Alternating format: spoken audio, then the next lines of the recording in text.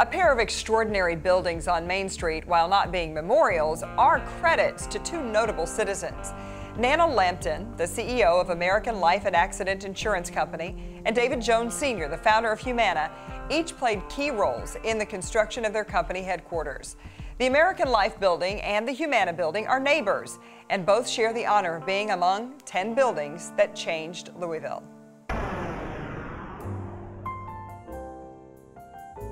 KET and AIA Kentucky's 10 Buildings That Changed Louisville series was inspired by the national program which aired on PBS in 2013. Our list and the American one share a link. Architect Mies van der Rohe. Van der Rohe designed the nationally honored New York City Seagram building and the locally recognized American Life building. Trolley across the way, a big hole where the Center for the Arts is. American Life CEO Nana Lampton brought Van der Rohe to the attention of her father, Dinwiddie Lampton. I was very impressed with his simplicity, the character of his buildings, so I'd followed him.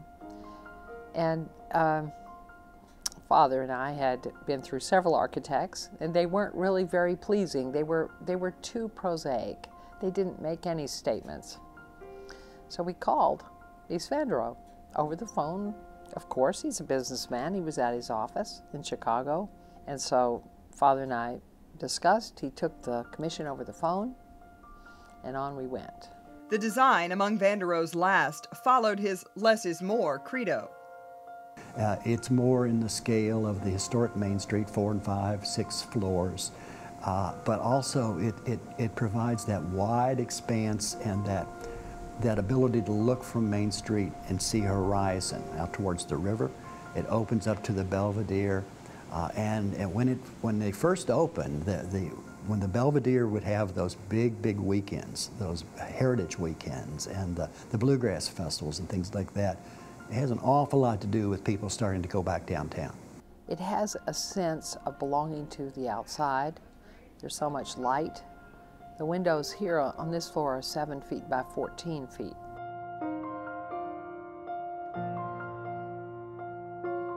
You know, you don't appreciate a Van der Rohe building until you're on the inside looking out. It's not from the outside looking in, it's when you're on the inside. And having been in that building several times, it's just a joy. No matter what direction you look at, you see a lot of the city.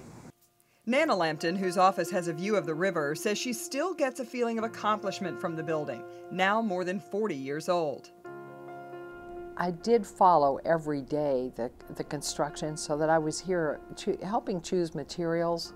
For instance, in this library, which is our only meeting room, we chose walnut, and the walnut is so substantial and so much a part of our lives in the woods of Kentucky. A more recent development is the Green of Kentucky, planted on the roof of the American Life building. These plants are very effective for breathing, and they breathe CO2 and give out oxygen. The higher they are, the better they are. So we have developed a group of glade garden, rock garden, and grass garden that really helps the atmosphere. If we could have 50 of them, we'd really be flying in this valley. Fly over the American Life building, you'll see not only the green roof, but its position on the first surveyed lot in Louisville, what Nana Lampton calls a geometric square centered on community. We have a sense of identity.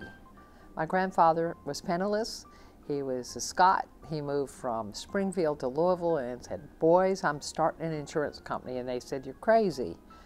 Oh, to me, this is American. This is the way we all have gotten started. We begin with little and build and suffer the difficulties and go on. So that's what this building stands for.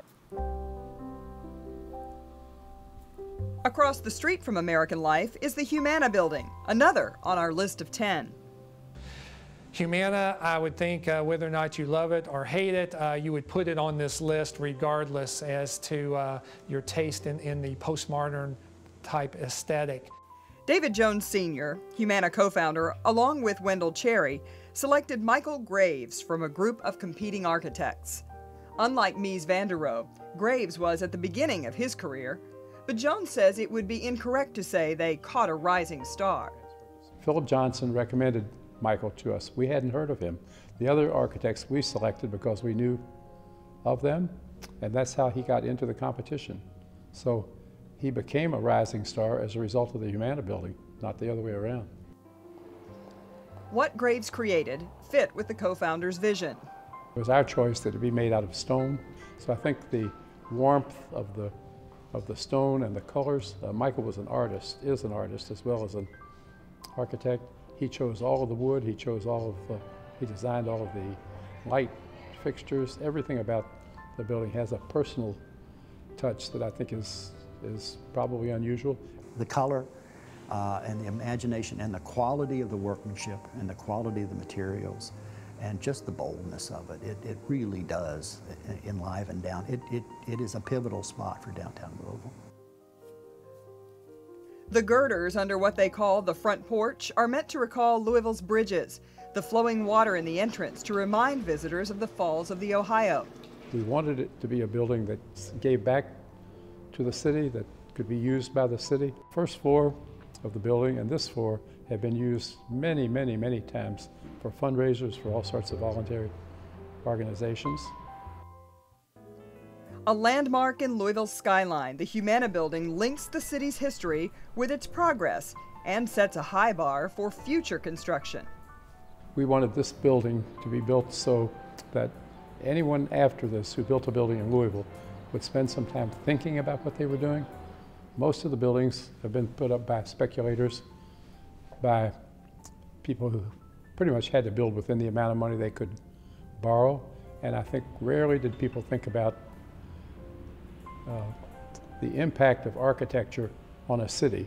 But in its place down here by the river, it pays homage to the city and to the river.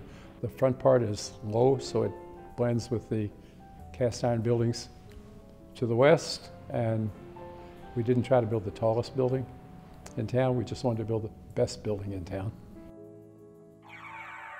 Ironically, David Jones' office is no longer in the Humana building. His Main Street Realty shares office space across the street in the American Life building.